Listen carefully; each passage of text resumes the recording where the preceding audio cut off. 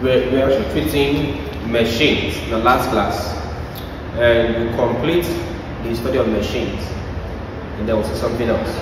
Alright, for today we deal with the types of machines.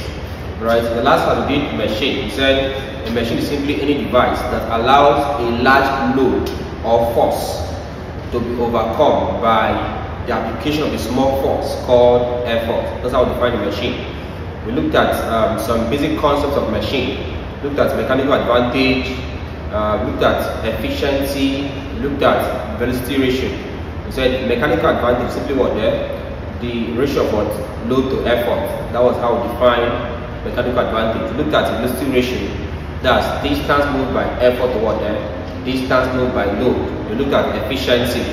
Ratio of mechanical advantage to velocity ratio expressed as a percentage. We solved some problems on that. Alright, so let's continue from where we stopped last time out. Let's look at types of machines. Types of machines, please. Number one, types of machines. Number one,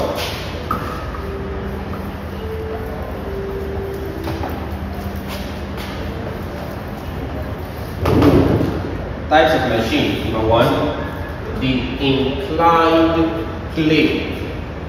Number one, the inclined plane.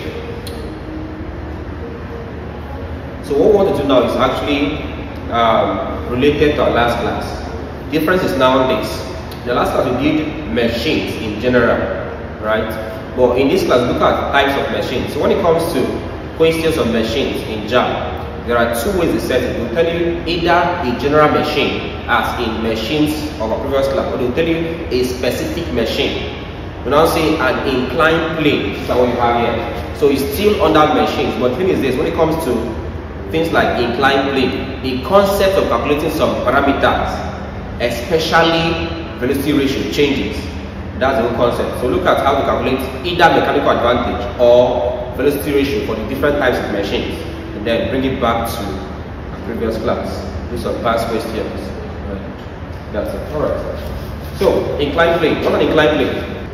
When you have, let's assume you have a drum of oil on the ground, right? You have a drum of oil on the ground and it's a lorry. Of course, let's say here is a ground level. Let's say this is a ground level. Let's say this is a ground level, like this. This is where humans stand. That's a ground level. So you have a drum of oil this way. Have a drum of oil this way. This is one drum of oil. They have a lorry. So let me just do a skeletal sketch of what a lorry should look like. This something of this nature, and it has to be okay, something of this nature. Alright, something of this nature. Alright, so you have a lorry this way, because the lorry has a truck, loading the truck here. How about this truck? Okay, fine. Let me put the lorry this way. So I have this space as the truck. What of you? This the door, whatever. Alright, so here's now the case please. Let's assume I have a tube of oil and then a lorry. Because this one is filled and it's very heavy. I want to lift this oil into this truck so that I can actually transport it. Of course, it makes no sense to say you want to carry this oil up. It doesn't make any sense. It's too heavy for you to try to carry it up. Right. So at this point now, how do you lift this oil into this truck? What do you do? Huh? Give me an idea. I've asked you, should I ask one by one? Chief, let's say you have a drum of oil like this and this man here. How many people will you call of your size to come and carry this? Yeah? How many? Do you believe that 5 of you cannot carry a drum of oil? Good. Like I just say, you think 5 of you cannot carry this. So how do you use this for this point? What do you do?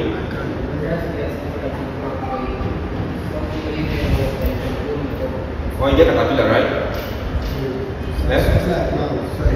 Alright, so that's the idea. That's the idea. So you get a plan, right? Get a plan, keep a plan this way. Sorry, let me draw this off. Get a plan and keep a plan this way. Alright. So when you get this plan here, the idea becomes very simple. Just simply push this oil down for it to be this way and then roll it up a bit. Yes, when you roll it up, this man goes from here and into the truck. So you can actually roll this into the truck by the help of what? This thing here. So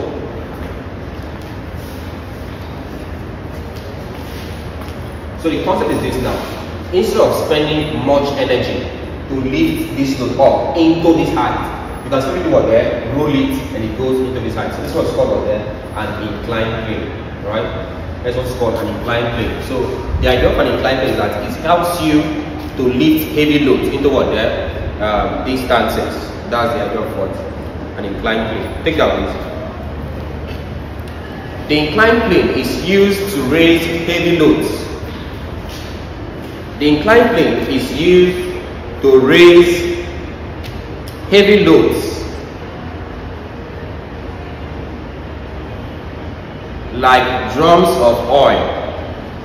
The inclined plane is used to raise heavy loads like drums of oil, etc.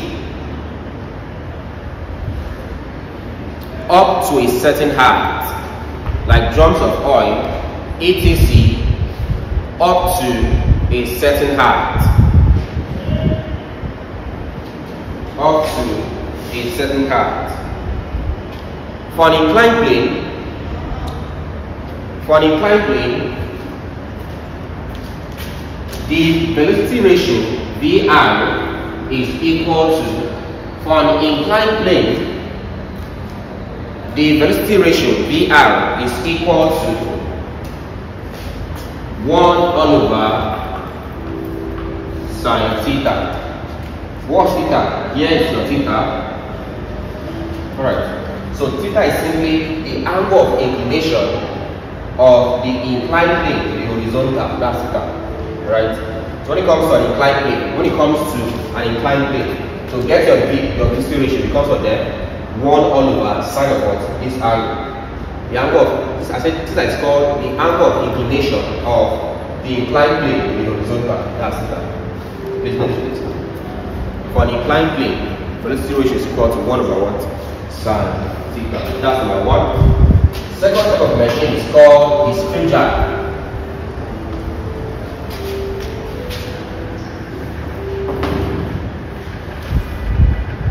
Second type of machine is called a screw jack. What's the difference between a screw and a nail? What's the difference?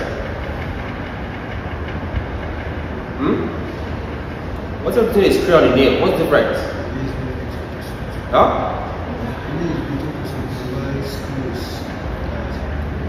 So for nail, I just have to hit it once, right? I'm hitting it once and it's going down straight, is it not? For a screw, what do you do there? You wind it a bit. It's going down one step before. And it's not one step and then one step. Alright, so that's like. So consider a screw this time, right? Take that please. The screw can be considered. The screw can be considered as an inclined plane. The screw can be considered as an inclined plane wrapped around a cylinder. The screw can be considered as an inclined plane wrapped around a cylinder. An inclined plane wrapped around a cylinder.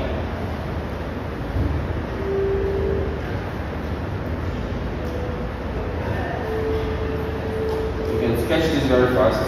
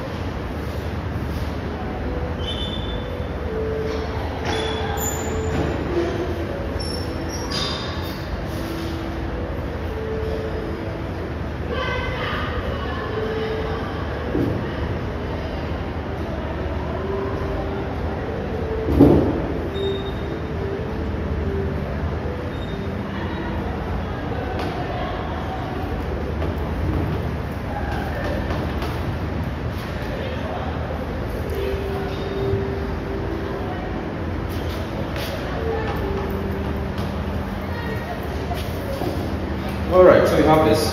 So here's your screw jack, diagrammatic representation of the screw jack. You can see the screw, you can see the pitch, right? It's called the thread. It's called the thread of the screw jack. What's the pitch? What's the pitch? A pitch is simply the distance between two successive threads. Yeah. Distance between two successive threads is called a pitch for a screw jack. And that's about it.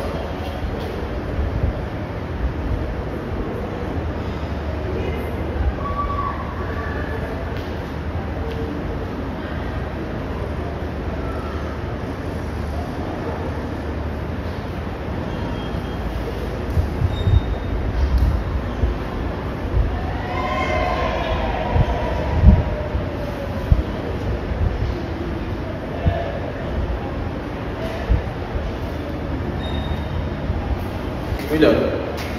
Take down please. Paragraph, take down. For a screw, comma. For a screw, comma. The distance between, for a screw, comma. The distance between two successive screw threads. For a screw, comma. The distance between two successive screw thread is called a pitch. It's called a pitch. That is P-I-T-C-H. Distance between two successive screw thread this way. It's called pitch. In bracket P. Full stop.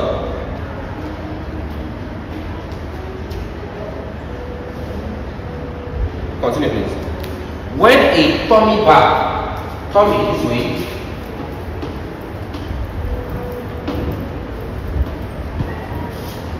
when a tummy bar moves once, when a tummy bar moves once, comma, the input force or effort, the input force or effort acts through a distance,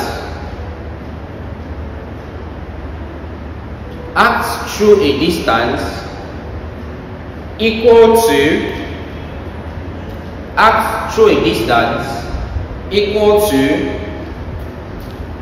the circumference of the circle. The circumference of the circle of radius r. The circumference of the circle of radius r. Where r is known as the length of the tummy bar.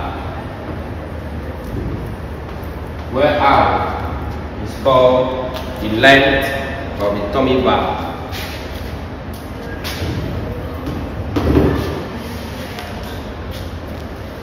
So then, for the screw jack, the velocity ratio is equal to 2 pi r all over p. For a screw jack, the velocity ratio is equal to 2 pi times r. Also, r is called the length of tummy bar all over what? The pitch. That's how to calculate the velocity ratio for a screw jack. Alright. Recall that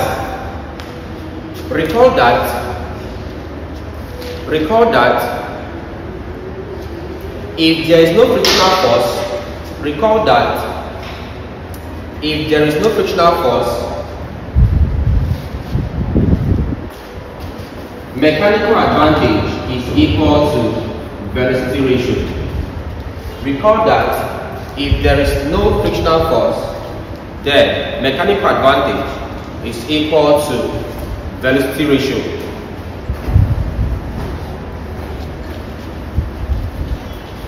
Hence,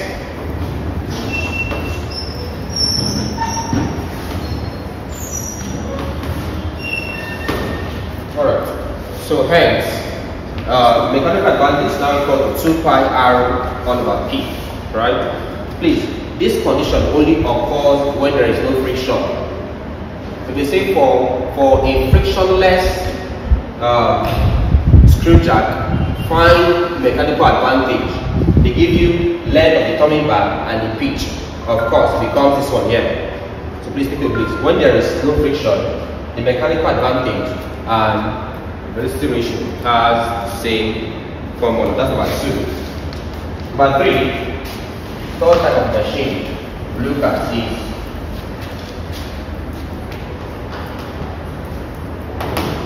The wheel and axle. The wheel and axle. Alright, I think wheel and axle is actually used to lift. What do you call it? Lift water from well. It's actually function of wheel and axle. When you see some of things, when you have a deep well, then you check, you see something that's rotating, right? Where you can actually see a rope, you draw it. When you draw the rope, it starts rotating and then it brings someone from the other side there. Sorry, we don't have diagrams here. Right? That's something like a wheel and axle system. Alright, take that please. Take that please. This machine is used to lift water from deep well. This machine is used to lift water from deep wells. This machine is used to lift water from deep wells. Full stop.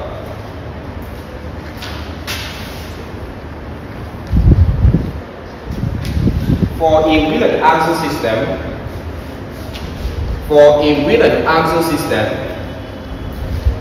velocity ratio is equal to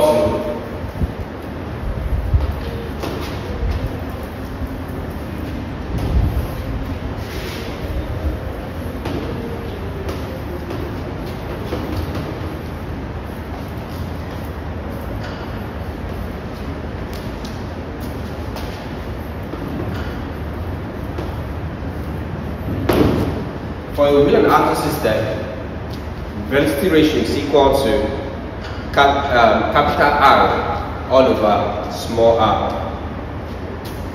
Capital R all over small r.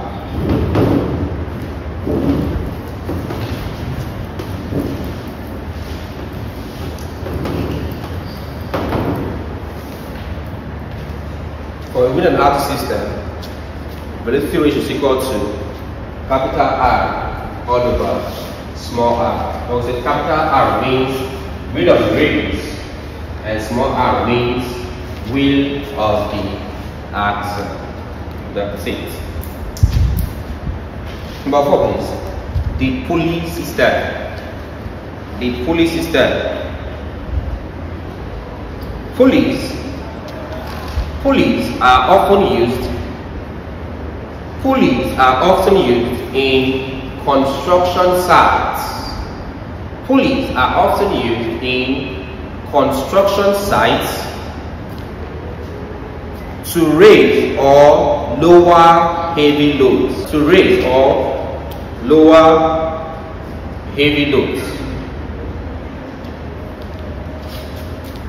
Pulleys are often used in or at construction sites to raise or lower heavy loads. Alright, full stop. Paragraph please. For a simple pulley system,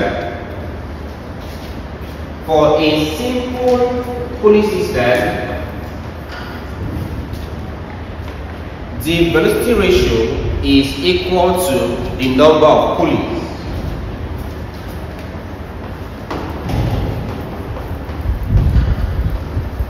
For a simple pulley system, the velocity ratio is equal to the number of pulleys.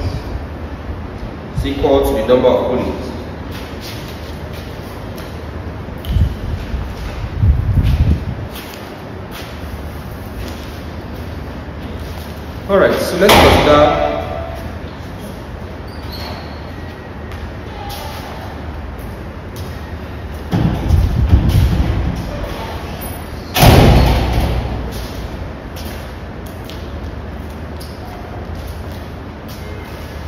Alright, so let's consider two more types of simple machines. I'll do some past questions. Alright, but before then, listen up please. Observe something for all the machines we've considered so far, ranging from, what do you call it? From the inclined plane to the screw jack, right? So which one again?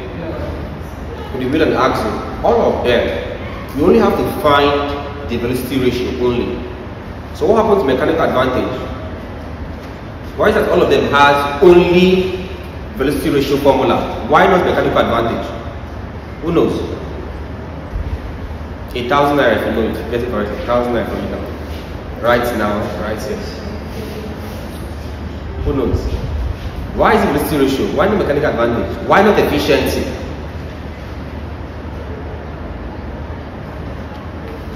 If you're not here in the last class, don't even think about it. You didn't get it. If you're not here in the last class, it's in your notes. But you don't read your notes. Alright, so why velocity ratio? Why the mechanical advantage? Here's the thing, please. If you check the notes in the last class, we said that mechanical advantage depends on what there. It depends on what? The friction in part of what the machine. We said so. So mechanical advantage is affected by what? By friction. Why when it comes to velocity ratio?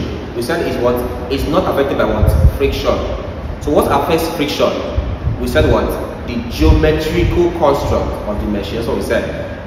So what affects the velocity of a machine or the velocity ratio of a machine is what? The geometrical construct of a machine. Hence, you can't compare a slim inclined plane, it's just thin and long, to a screw jack that has threads. You can't compare a screw jack that has threads to what? A wheel and axis that's what? Circular. So all of them has what? Their different geometry. By geometry we mean what? Their physical appearance. So since they have different geometry, what happens now? You also have what? Their different velocity ratio. That's the concept. So for all of the different types of machine we are doing, all of them has different velocity ratio. Why? Because they have what? Their different geometrical construct. That's the idea. Alright. Let's do one more or two more machines, please. Let's look at number 5, the wedge. Let's look at the wedge. Wedge is not very familiar, but yet it exists. Yeah, it's not very familiar, but yet it exists. Let me give you a simple idea of how a wedge works. So let's say I have it, I cut down a tree. I'm thinking of drawing it, but then I'll end up expressing my ancestors. So let me that is especially to draw. Let me I'll just tell you, right? If you want to know about it, go online to see it, right? So here's how it works, please. If you cut down a tree, right? If I cut down a tree and I have the tree just let's say part of the tree is already off. You just have the surface of the tree there like that. Let's imagine I want to saw, or perhaps I want to use an axe. I want to divide the tree into two. By the time you start chopping the tree from the top, what do you observe? It's divided a bit. Now here's the thing now. Let's say I divided it halfway. Of course, it's a tree, a new felled tree. And the concept is now this. If I want that space between the tree there, right? If I chop, let's say I use an axe now. I chop the tree this way. My axe is inside the tree, right? And it's a bit divided, is it not? Okay, to help you. Okay, so here's what I'm saying. So here's the root of the tree, like this, and I'm trying to chop this tree this way. Let's say I want to divide this into 2 equal parts, like this. I'm chopping it this way here. By the time you place your axe here,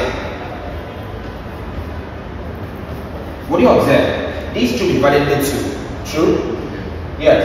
Take off this axe. What happens then now? It will cover up again. Why? Because this is actually small. To cover up again there. Let's imagine I want to pick up this axe, but I want a space to be here. What do you do now? I'll simply put what's called a wedge. A wedge looks like this, something like this nature. So I'll have the tree this way, part of the tree this way, part of it this way here. So there will be a space where I'll apply something here to keep that space or that gap between the tree there.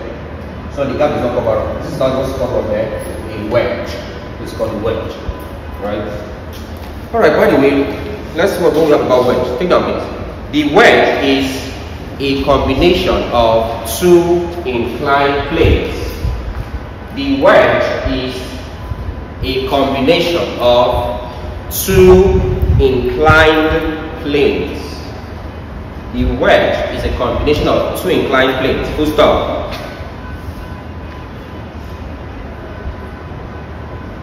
It is used to separate bodies held together by large forces. It is used to separate bodies held together by large forces. By large forces. Alright. Note.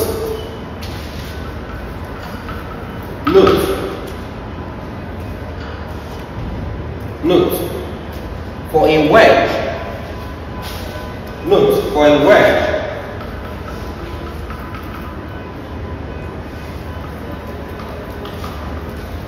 The mechanical advantage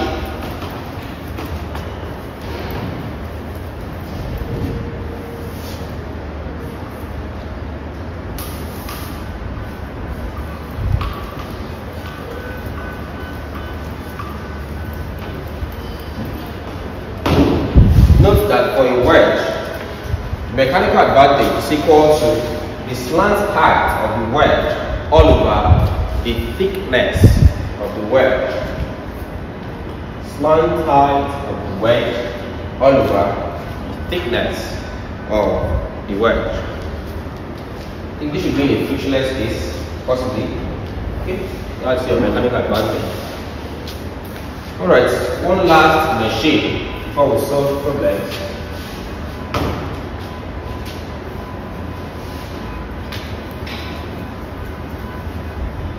One last machine before we solve problems. Look at gear wheels. Let's do gear wheels. This is made up of gear wheels. This is made up of, or let's say this way. This is often made up of two wheels.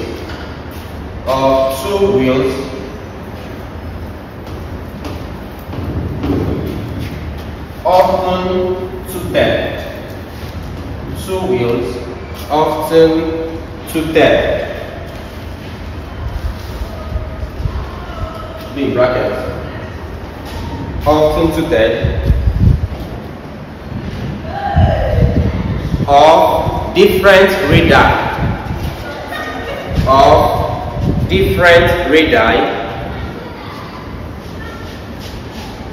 Connected by a belt of different radii, R-A-D-I-I.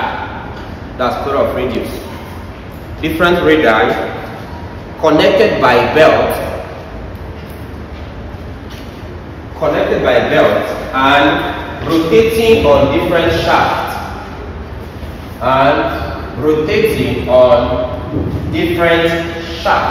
This is called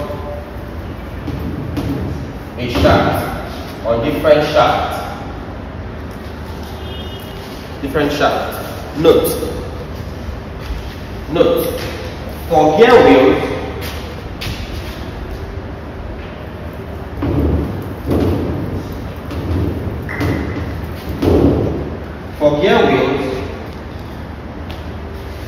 the velocity ratio is equal to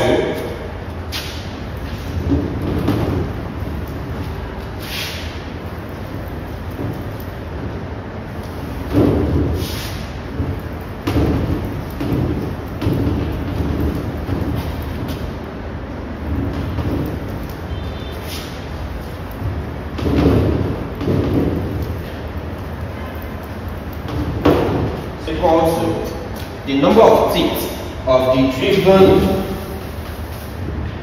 wheel all over the number of teeth of the driving wheel. Right? Driven wheel all over number of teeth of the driving wheel. That's your velocity ratio for the gear wheel. So just about 6 simple machines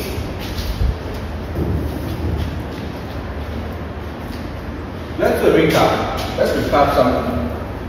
We talked about 6 simple machines. Please mention the plate. What's the first one there? Inclined plane, okay? For the inclined plane, what's the velocity ratio? Let's use this as VR. Okay? For inclined plane, what do you get there? 1 over what? Sin theta. Here's our first machine. What's the second one there? We have straight jab. This one there, 2 pi r all over p. R is the length of the coming back, p is the pitch. What's the we did there? Wheel and axle. For wheel and axle, what's my there? Radius of what? The wheel, all of what? Radius of what? The axle. Okay. What's the first one there? Huh? Sorry? Pulley. Say pulley. You see, you're sounding pulley like pulley. For pulley, what do you have there? Number of what? Of pulleys. Number of pulleys. What's 5 there? What's the 5th you mentioned there? Huh? Wedge. For wedge, what do you get there? Huh? Well, talk to me. You don't do it. Slant height of wedge. You didn't do calculation. You didn't do upgrade it.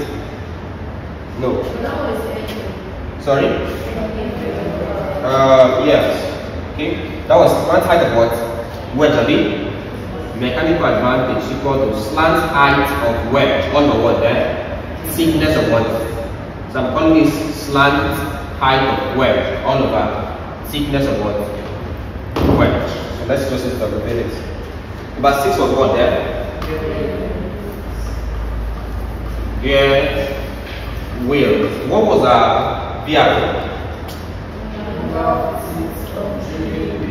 Okay, so let's use N driven. Which one should we use? The small d. The small d, number of teeth of the driven wheel. All of what there? Of what? There's capital T for driving. Alright, just to activate what we've said so far. Alright. So these are the 6 machines we just mentioned. We call these their velocity ratio. What are these? So we use this in solving some problems. For the sake of this that we were not here in the last class, let's record some things too. Also record these ones. Also record this one. Number 1, we mentioned some key facts about the machine. We call number 1, we call it mechanical advantage, ME. We said mechanical advantage is equal to ratio of load to effort. We mentioned this. But we talk about velocity ratio, which is equal to distance moved by effort. We call that L all over. Look at small e there. Distance moved by effort, small e, all over. Distance moved by load, small l. I call this capital L all over small l. Alright. Number 3, we looked at efficiency E. Z is equal to ratio of mechanical advantage all over velocity ratio times 100%. We mentioned some other things. We said that mechanical advantage is equal to work output. Sorry, efficiency, right? Efficiency equal to what there? Work output all over work input times 100%. But let's look at that part. Let's just focus on this one here. We'll try to answer as many questions as we can. Then we'll look at chemistry. Keep down, please. 2019, question 1. 2019, Jamb 2019, question 1. The velocity ratio of an inclined plane is The velocity ratio of an inclined plane is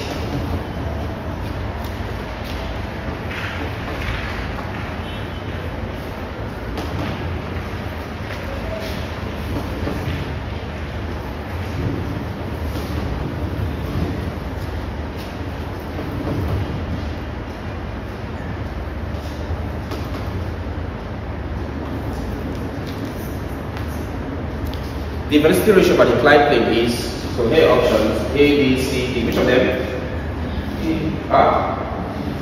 Which of them? Did someone say A? Can someone say A? There's someone actually mentioned A in this class. Really? C, you see answer. Which of them is correct? B. What's it B now? It's B. Now, what's not the difference? The difference between what we have here and this is that for their own, they choose to take what? Theta as what? Q instead. Is it the same thing? So instead of using an angle theta, they chose to use what? Q. Same thing. So it becomes what there? 1 over what? Sine Q. Let's imagine I never knew this one. Which one would I not take at all? Let's imagine I never knew this answer. Which one would I not take at all? Which one do you think I would not take at all? Let's imagine I never knew the answer to this thing here. Which one will I not even take at all? Which does not even make sense? No. D does not make sense. You can't tell me 1 sine Q. How can I, just like someone saying 1 times y is equal to 1 y. How does it make sense? It makes no sense. So you can't tell me 1 sine Q. No. If you say half sine Q, you can say half of the parameter, it's okay. But you can't tell me 1 y. It makes no sense. You can't tell me 1 sine Q. What was 1 sine Q? 1 times sine Q is equal to what there? Sine Q. So you can't tell me 1 sine Q. So D makes no sense at all. Alright, so for the answer there is what? It's B. Alright, so that's bad option. Alright, correct option. Alright, next up.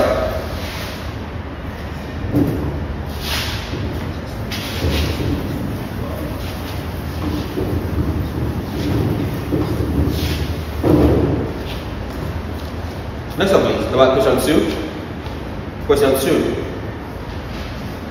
A screw jack, question 2. A screw jack has a pitch of 0.5 cm. A screw jack has a pitch of 0.5 cm and a tummy bar of 20 cm.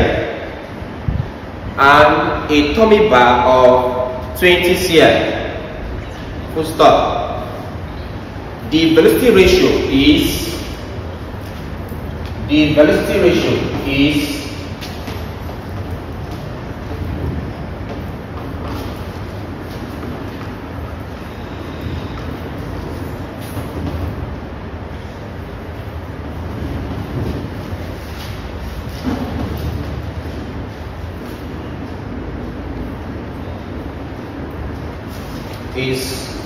please give me your answer, please. Give me your answer, please. This is for a screw jack. What's your answer, please? You have just 20 seconds. You have just one. Don't even write, sir. Look at the bottom. What's the answer? Don't write. Look at the bottom. What's the answer? You should have gotten the answer, but then you don't like maths. What's the answer? What's right? When you say there's 40 here, 45, 45. 45. What's the answer? What's the answer?